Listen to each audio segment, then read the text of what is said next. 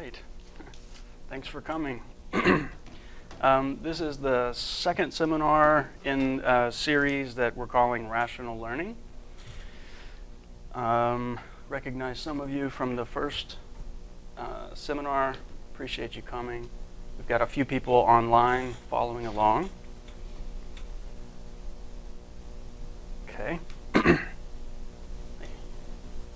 Welcome. Okay, so what's this about?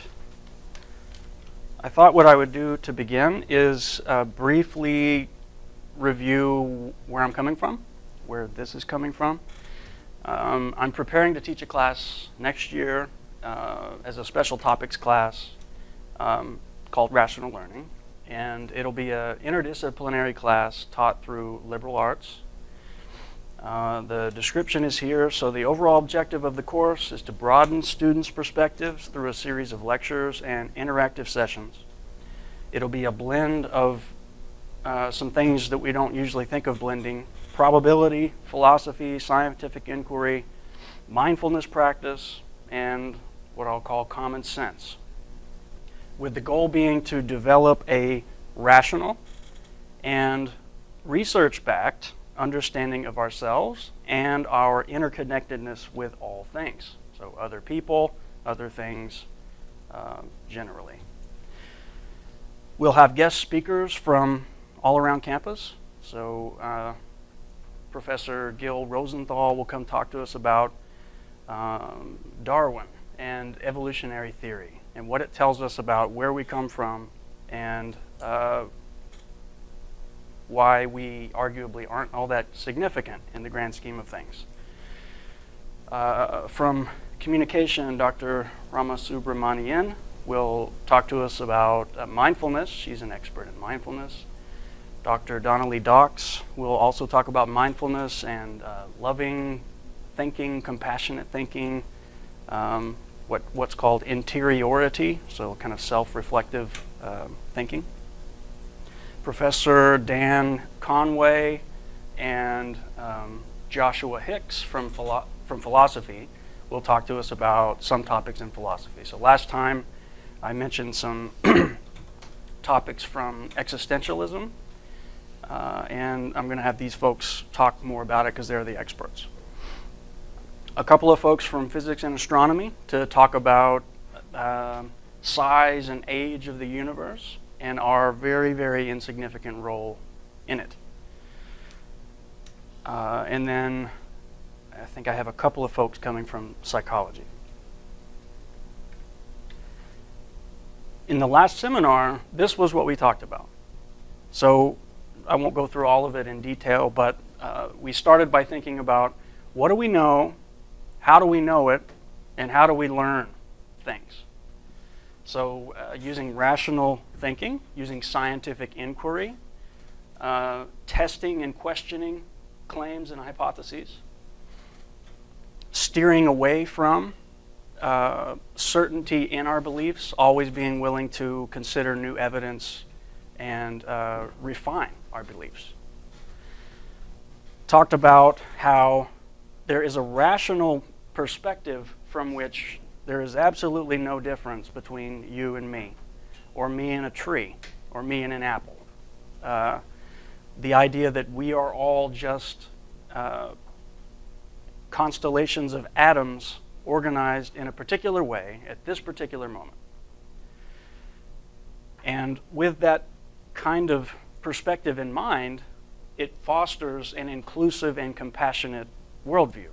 If I don't see that I'm different from you, or you are different from him, or she's different from her, there is no basis for exclusive thinking.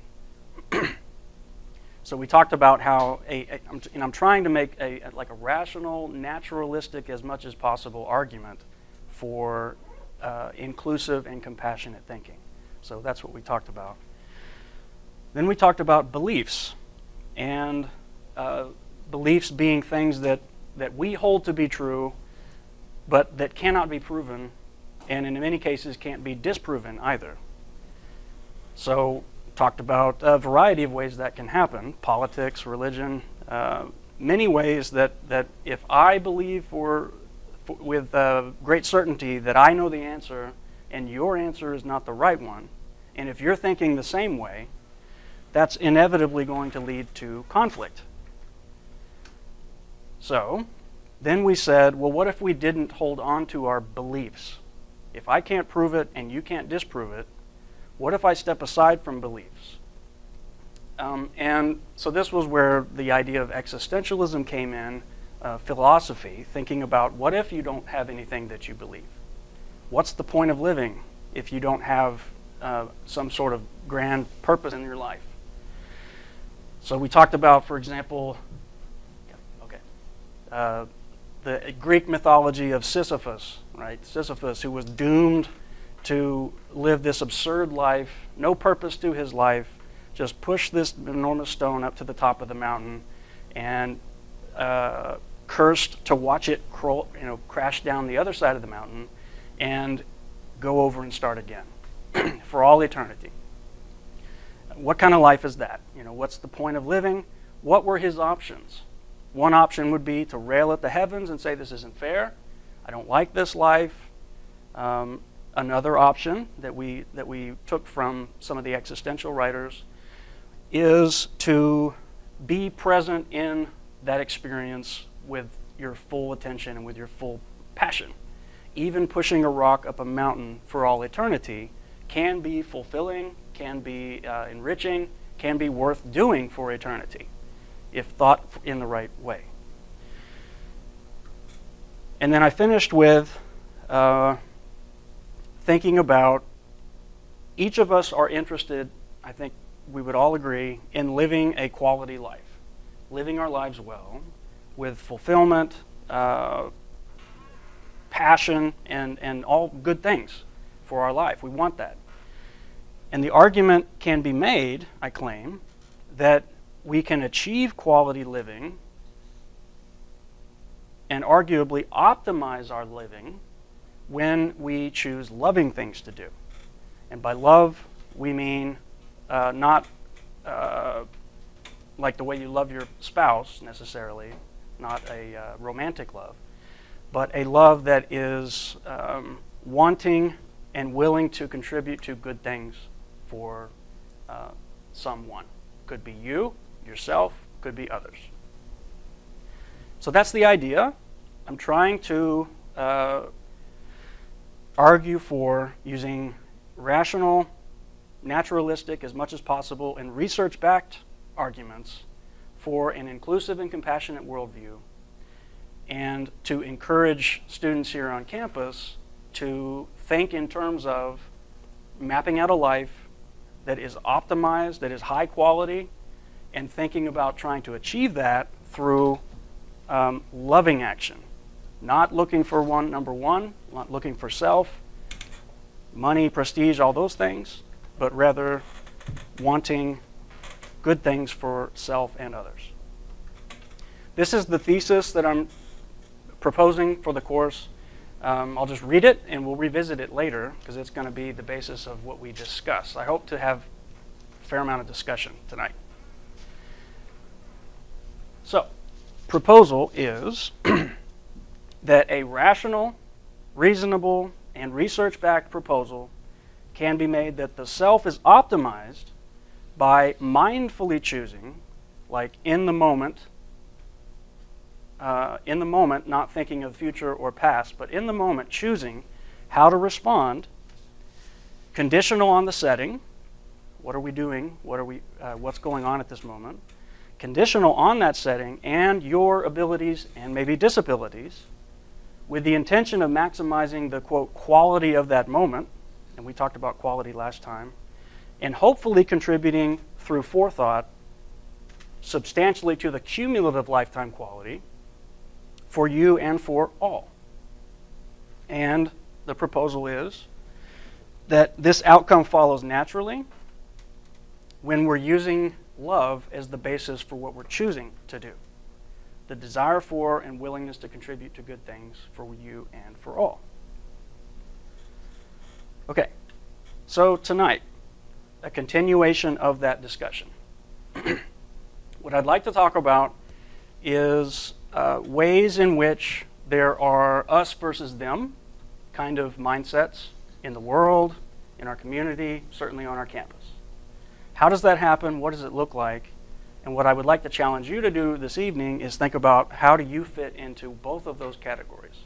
In what ways are you part of the us? And then who's the them? Who's different? Who do you consider different from you? Who's not part of your crowd? What do you think about them? And what do you think they think about you? And then I'd also like you to think about in what way are you part of the them, the not included group, maybe the marginalized group. And in that context, who's the included group? Who's us in that context? And again, what do you think about us? And what do you think we think about you? So we'll do a little bit of reflection. I'm going to give you a little bit of time to write down some thoughts in a moment. And then I'd like us to discuss it. I'd like us all to think, I think probably most of us know what it's like to be different in some ways. And so I'd like to discuss that a little bit. What is it like to be different? Part of being a compassionate, inclusive person is having empathy and compassion for other people. And that can come from feeling different yourself because you know what it feels like when you're not part of the in-group. So let's talk a little bit about what is it like to be different, for somebody to be different. What are ways that people are different on our campus, for example? So then we'll take a moment to do some reflection.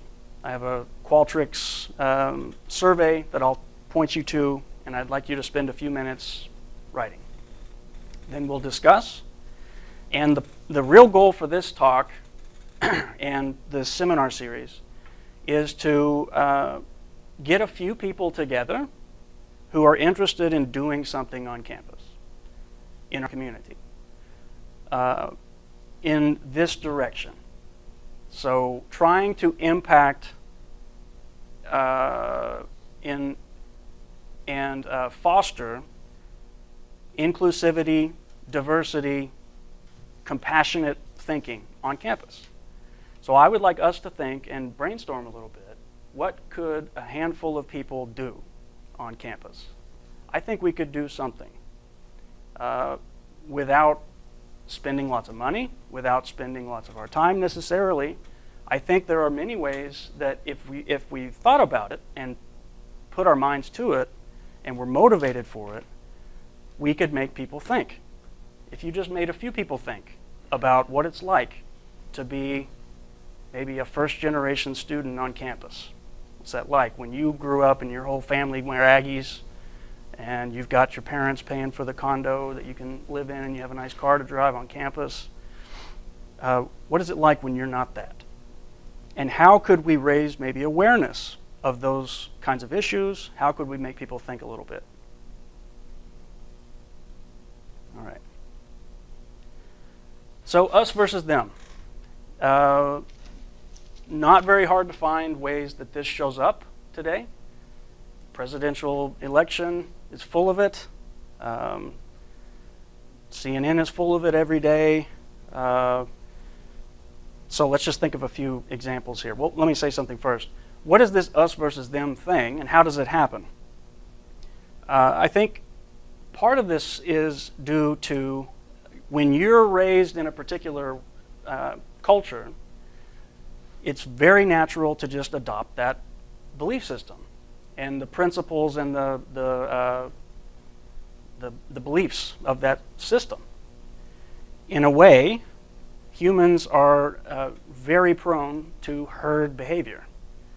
I will tend to believe what my parents believe, what my friends believe, whatever the majority group that I'm a part of believes. So embedded belief systems. Maybe you grew up in a belief system and it has a great hold on you. I grew up in a fundamentalist Christian system and it is extremely, when you have that kind of cultural pressure, familial pressure, it can really shape people's behaviors and beliefs. So that can lead to lack of appreciation and empathy for people who are not part of your group. I'm in my group, I have the right answer. You're not in my group, something's wrong with you. So some examples: nationality. We're all, or not all, but many of us are Americans, and we think very highly of ourselves. We've got a presidential candidate, you know, arguing for a wall to keep out the foreigners. Look around the world, you see lots of conflict between nationalities. Pride in my group, and we are happy to pitch it like it's us versus you. It's our country. Race, certainly, still continues to be a major issue, and it's the same dynamic. If you're not part of my race, you grew up in a different culture. You grew up with different experiences and characteristics. So there are differences, and you can see just by looking at the news articles these days and watching the Trump rallies that there's strong feelings about race versus race. Ethnicity, different parts of the world, you have people who live very close to each other who are slightly different in their ethnic background and willing to kill each other for it. Same thing with religion. Even within the same religion, I believe this flavor of the religion, you believe that flavor of the religion, and so let's kill each other over it. And Christianity is not immune to that. Christianity is a little more mature maybe than some other, like older than some, so maybe it's progressed beyond the crusade type days. But religion fundamentally is an adherence to a belief system. My beliefs, if you're not part of my beliefs, there's conflict. Sexual orientation. What is it like to grow up in today's culture not a heterosexual? We have friends, and it seems like every friend I have who has a different sexual orientation has a lot of baggage, pain from rejection, from judgment, you know. So appearance, something maybe we don't always think about. We're not all as beautiful as I am. So if you're not as beautiful as I am, how does that make you feel? It's a real feature. It's something I struggle with. It's like a natural reaction. You're drawn to people who are attractive, who you find attractive, and you don't want to be around people you don't find attractive. So how does that make that person feel who's in that category? To live your life where you always have that feeling that people don't really want to be around you. Or how about a disability? There's at least one person in the room with a disability, and so you go through your life and there's some things you can't do that other people can do. That's challenging. So there are many ways that we can orient ourselves into my category and you're in a different category. Let's think about what it is like to be different. So suppose you are a different sexual orientation and you're on a conservative campus like A&M. What's that going to be like? If you don't have a sufficient support network, when you're different, you can find these wonderful effects here: loneliness, disconnection, no community, a low self-worth. If you don't belong to the group, if you're not accepted by the group, that will tend to translate to something's wrong with me. And that comes hand in hand with depression, anxiety. That said, if you have some ways that you are different, perhaps you would agree that being different can have some benefits. When you don't fit in, it's harder to just sail through life without thinking about stuff. So when you are different, potentially, you have the opportunity to have some extra depth to yourself, some extra perspective on what life is really about, what really matters, and what doesn't matter.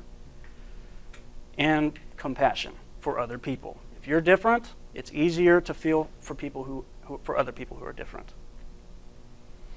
So I'm going to ask you to think in just a second about ways that you're part of an in-group, who's the other group, and then ways that you're part of the other group, who's the main group, and what are the feelings between. So to get the juices flowing, I'll share a personal story.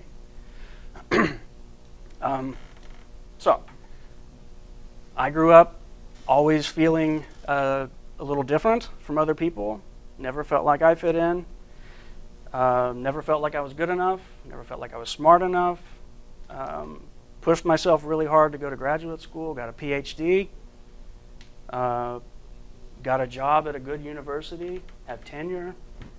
Good things. Married with 3 kids. But about 3 years ago, these feelings that have been in my mind for my entire life, you're no good, you're not smart enough, you're not good enough, came to a head and I almost killed myself. So I went to the emergency room, called my wife, ended up in one of those mental places, got to spend a couple of nights. And even there, the people that I was rubbing shoulders with, the guy with no fingers, a lady who was addicted to pain medication, a schizophrenic lady who was running around naked, they told me, you don't belong here. So I went home, and I remember when my wife picked me up, and my youngest son came with her, and really, So I know what it's like to feel different. And I would like you to be at least aware that people feel that way.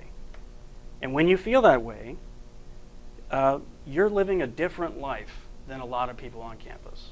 There's a lot of people on campus in the community who are very comfortable. They've got things figured out. They've got their support network. They've got their whatever it is. And then there's others who don't. And what I would like us to think about is how can we reach out and make some kind of difference for folks around us who are in similar situations. Okay, so if you've got a computer, would you please go to this URL?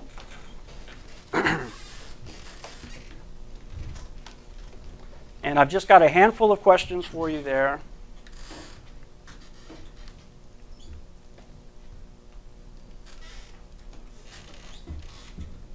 Question 1 is, name one way that you are part of an inclusive us. So what is a way that you are part of an in crowd? And then the next few questions ask to be detailed or to think more about that specific context. So in that context, you're part of us. Who then is they? Who's the other group? What do you believe about them, that other group? They're different, they're not as smart, they are dirty, they're ugly, or what? What do you think? And what do you think they believe about you? You're arrogant, you're not understanding, or what is it? And then the next 4 questions are to switch and think about, now what way are you part of and excluded them? Who's us in that context? What do you believe about the us? And what do you think the us believes about you? The last question is, are you willing to have these are anonymous, there's not going to be any names shown. Are you willing to have us discuss what you propose? I'm not going to show them, but if you're willing, I would bring them up on my computer and just read out something for us to discuss. You don't have to. But let's take, say, 5 minutes and fill this out, please.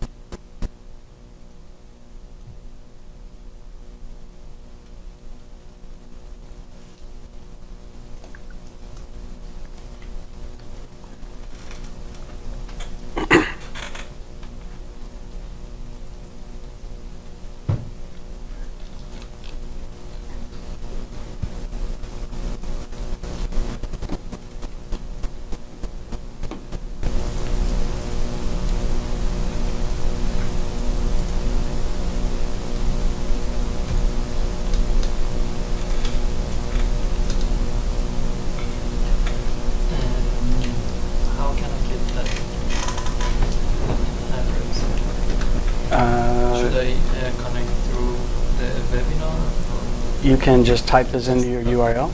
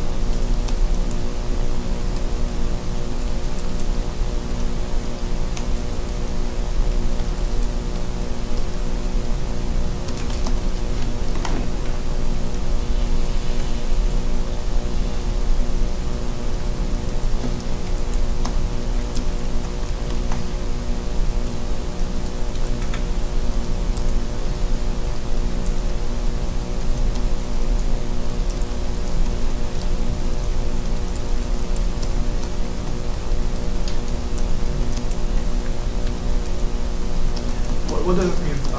Name one way that you are part of an excluded them. So suppose you're a first generation student on campus. You've never been to, nobody in your family's ever been to college. Here you are the very first time.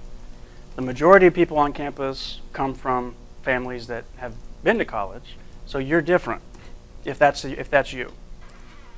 That's what I mean. So in what way are you part of a minority group, an excluded group, in some way not part of a mainstream group?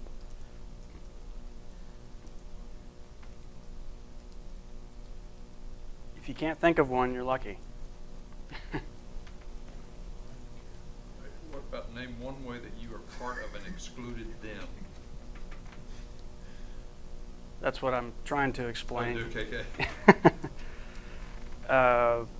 I'm trying to get you to think about ways that, is there a comparison where you are different from other people? That doesn't have to necessarily mean you're in a minority group, but do you have friends, for example, who believe something and you don't believe that? Are you a minority? Are you a different sexual orientation? Something like that you feel like you fall into not the dominant or main group. It may be that you don't have one, or at least not an obvious one. And that's fine. If you don't have a way that you feel like you're not, if you don't have a way that you feel like you're part of a them, then you certainly should have ways that you feel that you are part of an us. If you're not them, you're us. You're part of a main group. You're the dominant group. White Caucasian coming from a generation of Aggies is us. First generation student is them. So, have a think. If you need to leave it blank, that's fine.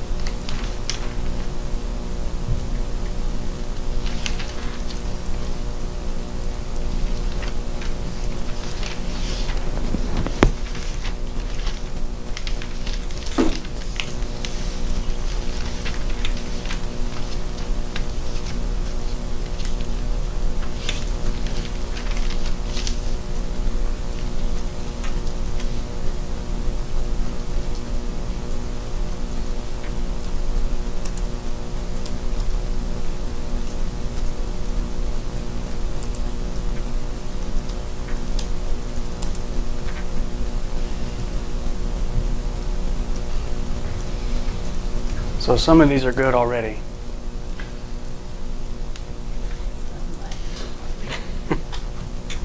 Don't be messing it up.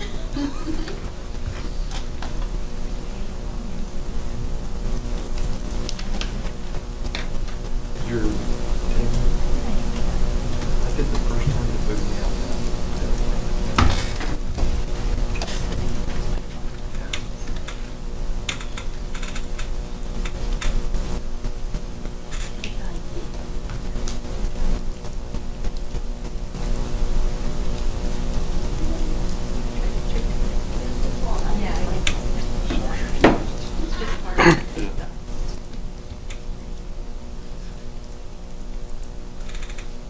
So maybe a couple more minutes.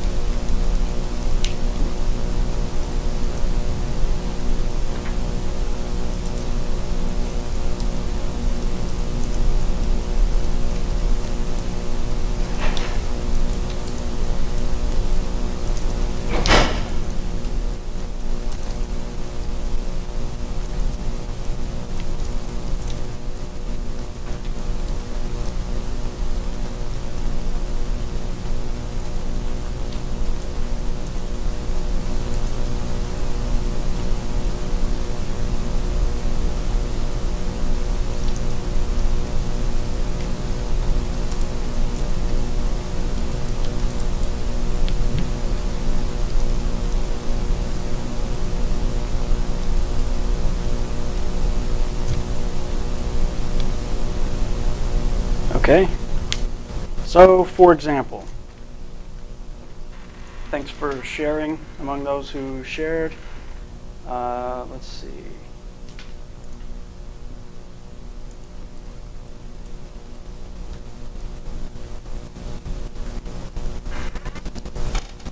So, one way, so here's one person's answer. One way that you are in part of a group. So here's your group. One person's group is Democrat. So they are not necessarily like dominant versus recessive, doesn't have to be, but you are part of a group, Democrats. You can be a part of a member of a community of people who think similarly to you. That's your us. Who's they? Who's the other group? They said Republican. Okay? What do you believe about them? So what, as a Democrat, thinking I'm speaking for this person, as a Democrat, what do you think about Republicans? So they are myopic and self-absorbed, is the answer. What do you think they believe about your group? Liberal fools with no fiscal sense or morals. One way that you are part of and excluded them. A very open-minded Christian that is accepting of all people and all beliefs. So that's your group. Who are you different from if that is your category? How about conservative fundamentalist Christians who don't share those inclusive views that you have? And then from your perspective, open-minded Christian perspective, what do you think about the us, the group that you're not a part of? They are myopic and self-absorbed. And what do you think they believe about your group? You don't follow the Bible, you're going to go to hell.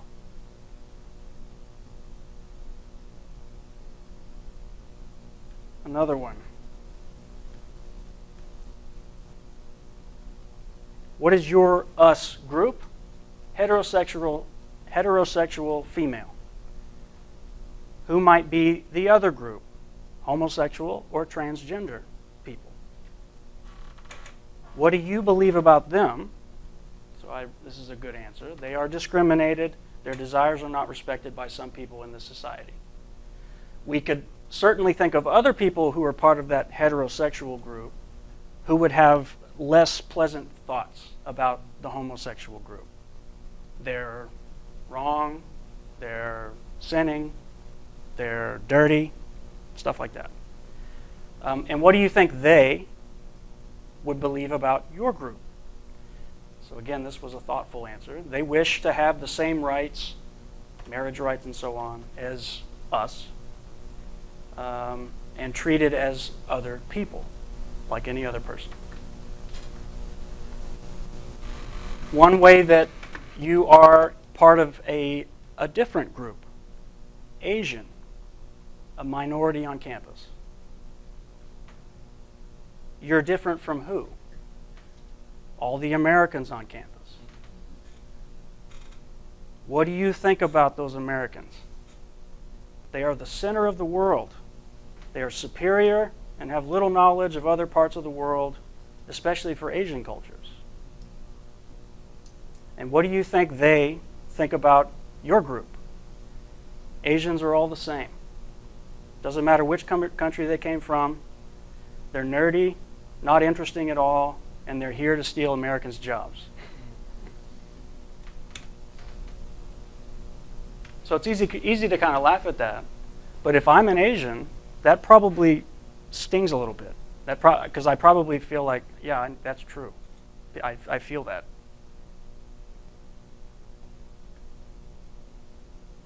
How about, this is a good one.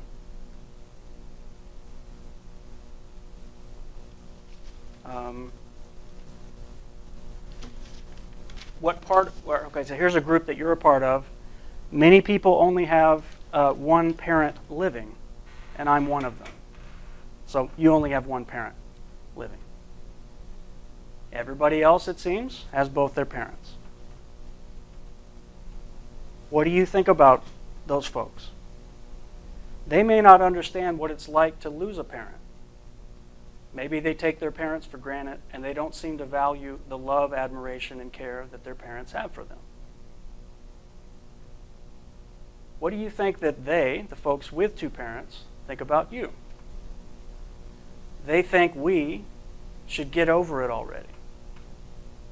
But they don't know that you only get one mother and father, and when they're taken away from you at a young age, you don't get to show them the jump shot you've been practicing on, or that you're pursuing your degree.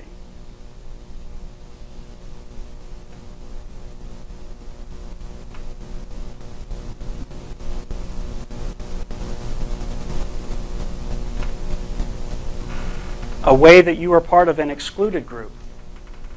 Maybe I don't come from a family of Aggies. Many people do around here. What do you think about that other group? They're privileged. What do you think that group believes about your group?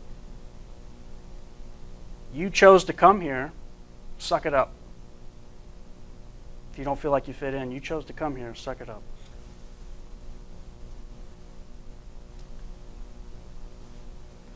Okay, there are others. I won't go through all of them. Thank you for sharing. I hope that that was somewhat useful to illustrate every one of us is aware of ways that there are differences. There are us's and there are them's on campus. And many of us are affected by it in real ways. Okay? So, let me remind about this idea. The claim is that you will be most fulfilled. You will be happiest. You will be passionate. You will have health and essentially all good things when you pursue loving things. There's science to say mindful, compassionate, introspective, inclusive thinking is good for you. And it's also obviously good for others. We talked last time about ways that humans are a superorganism. I can't make my own food. I'm not a subsistence farmer. I'm dependent on other people. You're dependent on other people. And from a rational perspective, seeing that there's really no difference between two people. We're atoms. We're not going to be here very long. Soon when we're gone, those atoms will go become something else. So from that perspective, we are not different from each other. And good things for you are then good things for me. So thinking in terms of, I want to live a good life, a quality life. I believe that the path to doing that is to live a loving life. So that's why I'm doing this whole thing. This is my effort to do loving, quality things. And I can attest, it feels good. It feels good to think about things that would benefit other people. So I'd like to encourage you to work with me and do something on campus. So let's think about, clearly, there is us, there is them in our lives, on this campus, in this community. So let's talk for a moment about what could a handful of people do to impact our campus and our community. One option would be to go to the corner of Texas and University, and just start yelling out how stupid the Republicans are, whatever we want to impact. If our hot button issue is politics, one strategy would be to be an abrasive, in-your-face, argumentative, kind of violent effort at swaying other people. So we're not aiming for that. We're thinking in terms of loving things to do. So what could we do with criteria like these? Safe, as in we're not going to do something that is dangerous, could hurt somebody, could get somebody hurt or in trouble or exposed to dangerous things. Responsible, so thinking things through, not going to start a riot or incite arguments among people, that kind of thing. And most important, loving. So wanting good things for other people, not to impose our will on other people or to show people how smart or wonderful we are, but genuinely thinking about making good things for other people. Something that is impactful and thought-provoking. So another option would be to just throw a bunch of flyers out, in the quad. Did you know that there's some people on campus who are different? Probably not going to be very impactful. Nobody's going to look at it. They'll just throw it in the trash. So we're smart people. Can we think up creative ways that would be impactful and thought-provoking? Something that would make people talk. Did you see that thing that happened the other day? Did you see that YouTube video? I don't know who did it, but it really got me thinking. Or did you see that enacted play that somebody did out on the quad? That was weird. It was different. It made me think. Possibly anonymous. When you do something with anonymity, that arguably ramps up the impact and quality, I would argue. If you're not putting your name on it, then you're not asking for the praise.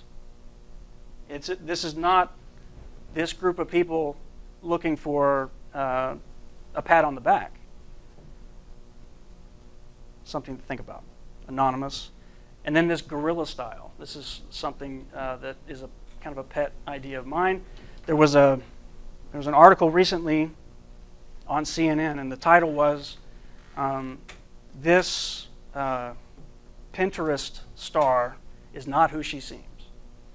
So the article went in and had these pictures of this beautiful French girl and all these different exotic locations, on the beach, on a boat.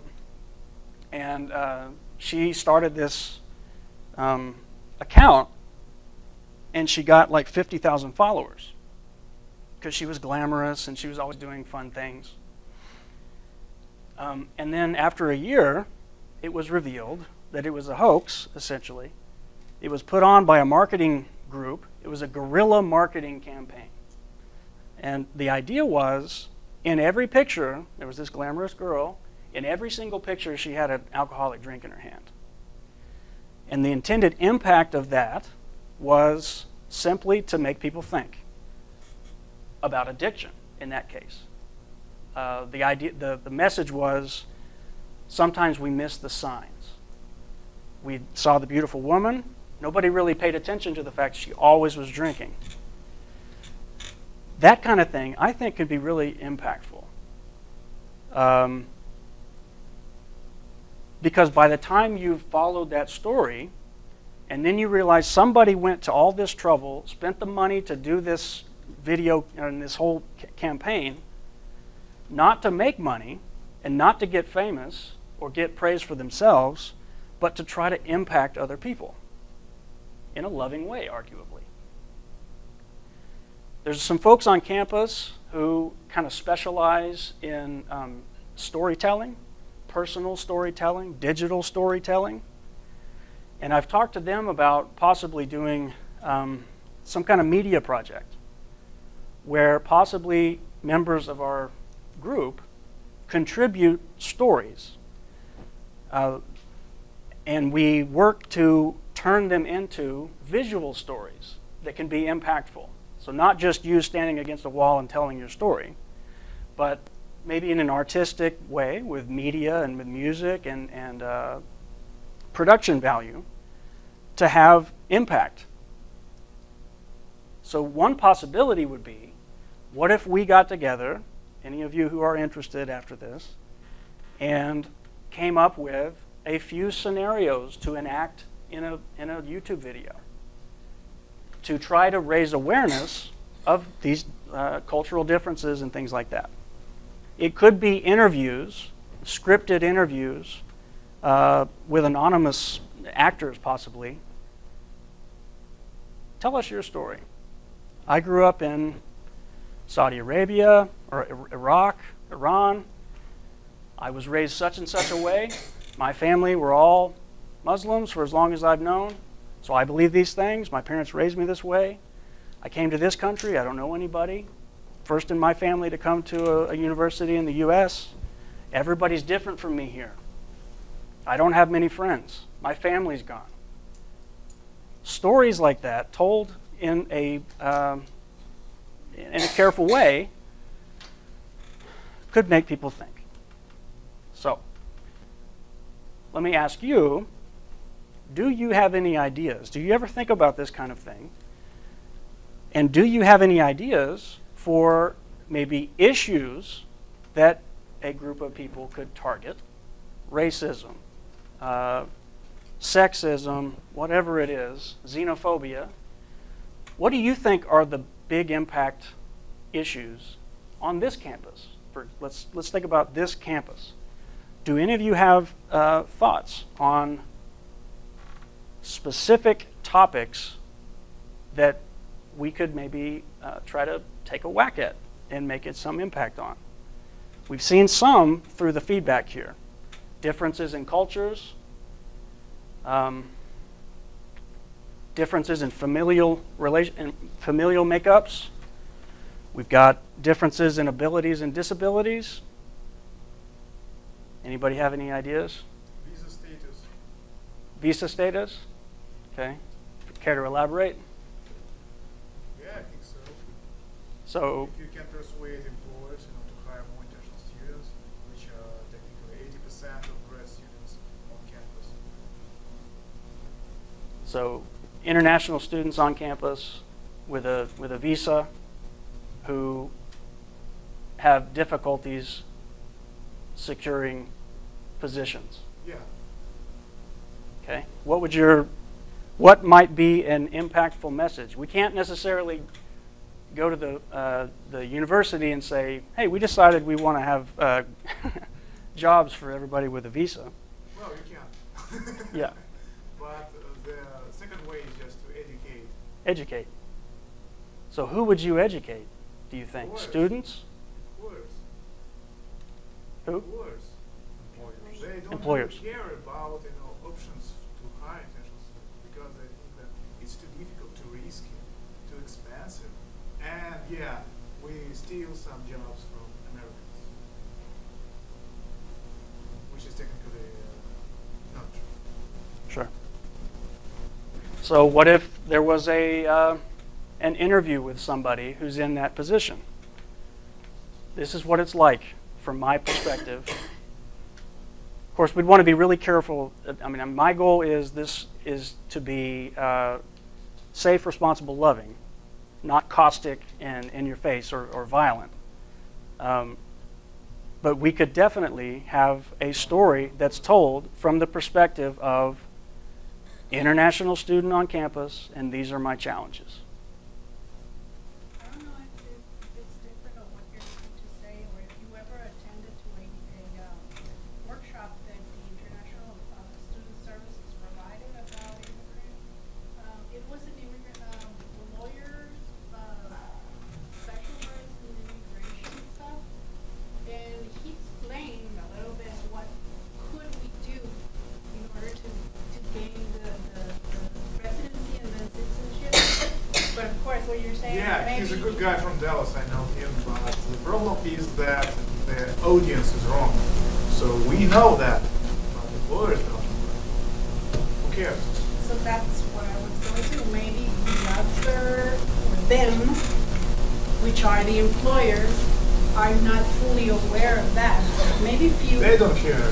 but we can't say that all of them. I mean, I don't think that everybody. I think there are different views of that. Yeah. In my case, I don't know what visa do you have. I'm an international student as well. F1. And I J1 have. even worse. Which one do you have? At F1. I have J1. Which is I'm worse. than you. Yeah. So in my case, I have to go back to Mexico. I can't come in and ask for another visa for 2 years. Or you can ask for waiver. Well, Yeah, but I need to do more stuff. more stuff to than do that. it's Okay. So definitely, I'll write down a note. A possibility of if we're going to do something, one thing we could include in it is perspectives from international students, and it's not necessarily aimed at your peers. Apparently, it's aimed maybe up. What else? Yeah. About this, I think you or we might need eventually something like a focus group. So if we can raise some questions that I think that the employers are not the only people responsible for this problem that we have. First of all, I think, as an international student, I think the United States is one of the worst countries that, in terms of giving permanent residency. I think that's something for government to decide, and the law entities and things like that. And a question that I usually ask myself is that U.S. has this lottery for granting numerous number of PRs for people in that they don't have the eligibility to come here. But for example, they are very hard to get that permission to a student that already lived here for I don't know how many years, and they just want to bring someone from nowhere. And that's the question. I mean, if a focus group that has some specialties can bring some questions like this that may provoke some thought for the people in politics and those people. Because if you look at other countries like Germany, like United Kingdom, especially Germany, they value for Canada, they usually value the skilled immigrant and also the people, especially in Germany, the people who already studied there. Mm-hmm. So that's something to think for them. Okay.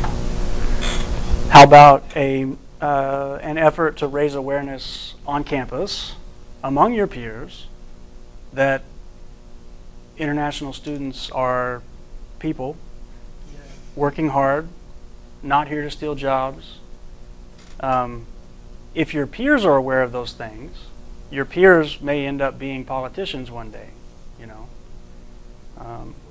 So I think, okay, so I'm hearing a theme so far that international students is something that maybe we could do something with, try to do something with. Anybody else?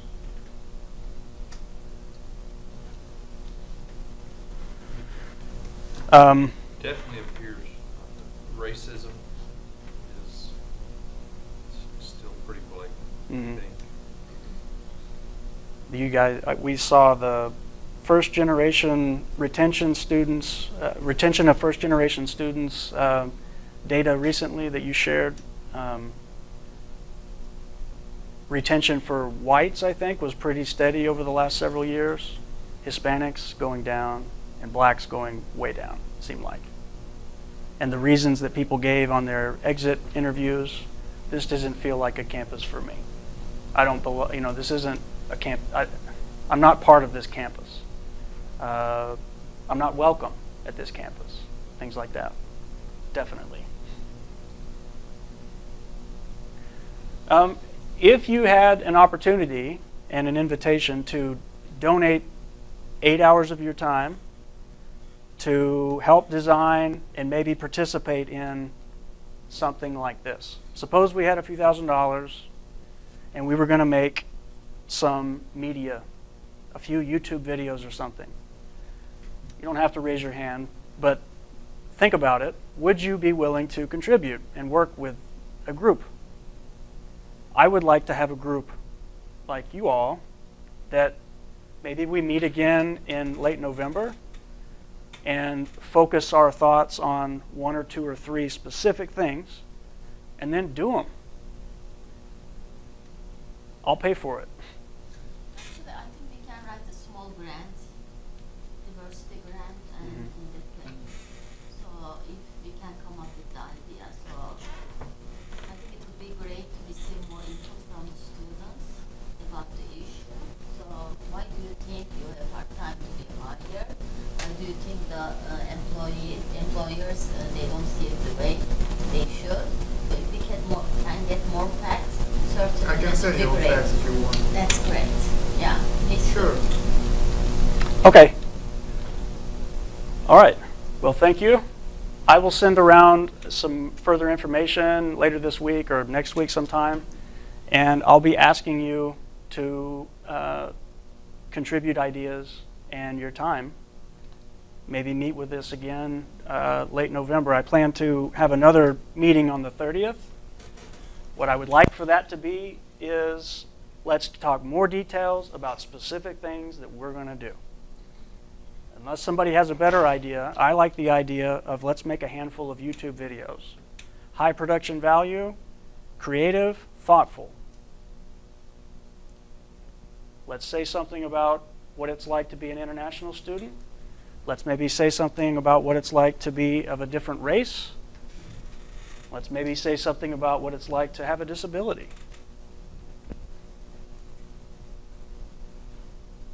Okay. That's all I planned to talk about. Any further comments or suggestions? I just have a comment.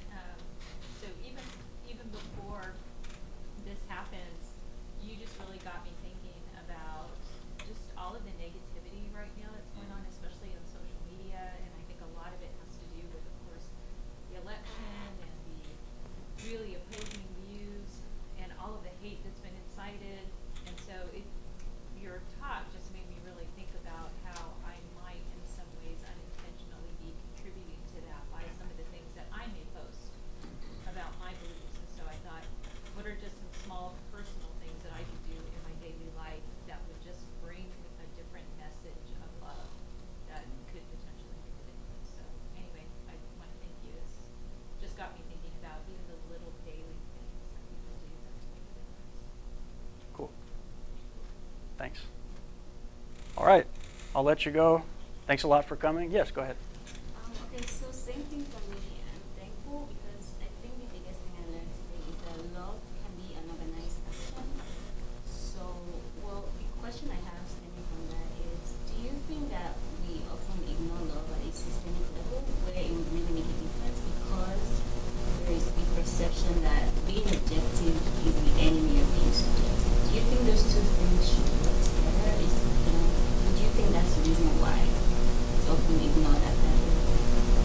Hmm. I think I probably can't answer your question perfectly. I think the default for people is to fall into comfort zones as part of your accepted group. I tend to think about religion because it still stings for me. In the Christian world, that's your family. You're all right. Everybody's right. And everybody else out there is going to hell and they're wrong. Something's wrong with them. And yet we would call ourselves loving. We're loving. We're all here. We're very loving to each other. But we're loving interiorly. Like, what's the word? Not inclusive, but like exclusive, yeah. We love our kind, you know. I think the challenge for many of us, just I guess by nature, is to think in terms of letting that go outside of our circles. But I don't know how to answer your question otherwise. Carolyn? I didn't quite hear everything you said because you were projecting that way. Oh, okay. Well, so I was saying, I think love, what I learned today is that love can be an organized action. But then I feel like at the systemic level where there's policies and other things that can be truly influential, it's almost like, it's like this, oh, well, no, not too much subjectivity, so let's not be as subjective. So I'm trying to ask, like, is that why, you know, these kinds of things are not talked about at even at a higher level? Because we think that if we're too subjective, we cannot be objective. So it's like, why can't the two things exist? I don't know if that makes sense. So it's like sentiment versus being objective. I'll take a stab. I think you really can't almost legislate love. I mean, you can't. It's one of these intangible. So, being an administrator of a type, you get these issues and you want behavior to change, but how do you help behavior change? And what the beauty of what this is, I think, is it's a groundswell. It's from, you know, I followed a little bit about what happened with President Young and the apologies, and what I hear is people are tired of apologies, they want change. And you may be able to make rules and try to enforce, but really I think what we're after is, and what this is describing, is changing people's hearts, you know, opening them up. Like, maybe someone doesn't even know what they're doing is racist because they've never been open enough to hear what someone's saying. They're so steeped in what they think is correct. It's like what Dr. Dabney's saying about fundamentalist Christians sometimes, is it's ingrained, so to speak. And I don't think racism is necessarily color specific. I think it can be all forms of racism. But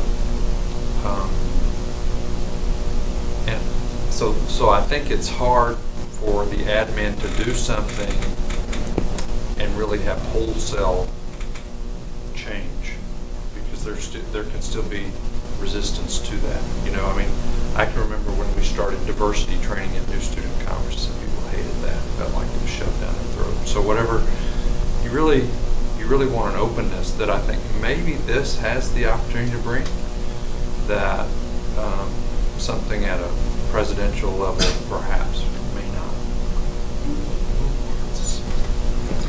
So in case you guys don't know, this is Dr. Tim Scott, Associate Dean for Undergraduate Studies in the College of Science. Dr. Carolyn Sandoval, Instructional Consultant with Center for Teaching Excellence, and my colleague, Dr. Daria Ackelman from Department of Statistics. I'm trying to be incognito. Busted. I would just want to build on what you said really quickly, in that sometimes too, I think that the people who have been targets of hate for so many years also have developed a sort of hardened, you know, a hardness about that. And so when I think about some of the students who have been really vocal about how they have experienced racism on campus, I'm so proud of them for speaking out and for really putting their pain out there, because if any of you read the bat and the hashtags about their experience with racism, reading those is just so painful. And I think it takes a lot of courage to do that. At the same time, I think, you know, when you have been the target of that kind of hate for so many years, it's hard sometimes to offer grace to people who are acting out of ignorance. So even if people are unintentional in causing harm, it's difficult for somebody who's been targeted to offer grace to that. It's to say, you know what, I don't care. I'm just tired of it, and I just want it to stop. I don't want to hear anything negative anymore. And I think with the whole concept of love, which is why I was so happy when Alan reached out and working on this, is that I think it's just a really misunderstood word, and people don't look at it as being beyond, you know, romantic relationships. But imagine if we had leadership grounded in the concept of love. How great. Share one other thing, and then I'll promise I'll stop this. I think sometimes the worldview is people approach it from a scarce, there's not enough resources. So are you taking our jobs? Are you taking our spots in school versus kind of an abundance approach? Like there's really enough, and we're all alike, and we're all atoms, and the apple has a lot of things that we have in us, etc. But I think if you approach it from your worldview, sometimes helps you to do this us versus them, or we're all in this together. It's trying to help kind of a different lens. Great. Thank you. Have a good evening.